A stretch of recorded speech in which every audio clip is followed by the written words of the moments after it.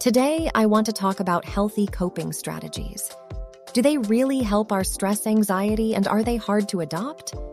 I'll let you make your mind up for yourself when you watch this video to the end, and hopefully, you will find them life-changing. The first one is eating well for mental health. Eating well is not always easy. It requires time, resources, and energy to reach our nutritional goals. When the mind is feeling overwhelmed with stress and anxiety, it can be difficult to find the motivation to cook healthy meals or prepare healthy snacks. However, a well-balanced meal is a healthy coping strategy. Number 2, limiting alcoholic beverage consumption helps reduce our stress levels and anxiety. Alcohol is a depressant and should be consumed in moderation. If we can exclude it completely, limiting it will still help as a healthy coping strategy. Number 3, how sleep affects our mental health. When we're stressed, our body needs additional rest and sleep. Lack of sleep affects our mental health in a number of ways. Sleep is an important part of our health, and how much and how little we get can affect our mood, physical health, and even cognitive function. Number 4, exercise as a coping strategy.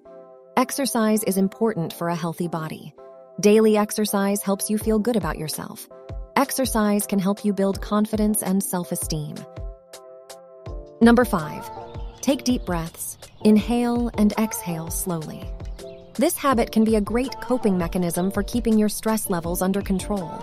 Stop and take time to enjoy your surrounding. The things that you're surrounded by in daily life can have a great impact on your emotions.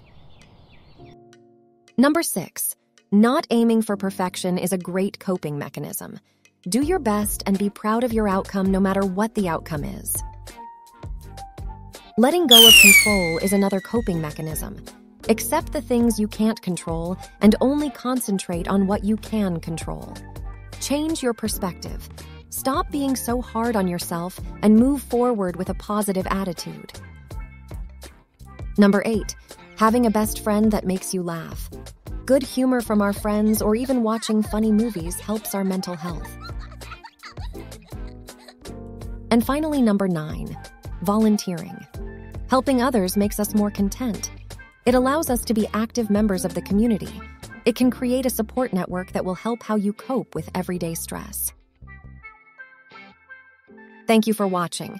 If you have found this video informative or helpful, please don't forget to subscribe and like. Many thanks. See you soon.